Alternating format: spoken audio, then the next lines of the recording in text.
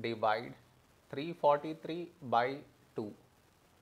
To do this division, we should frame it in this way. 343 here, 2 here. This is your step 1. Next, here we have 3, here 2. A number close to 3 in 2 table is 2 ones 2. Now we should subtract, we get 1. After this, bring down the beside number, so 4 down, so 14. When do we get 14? In 2 table, 2 sevens 14.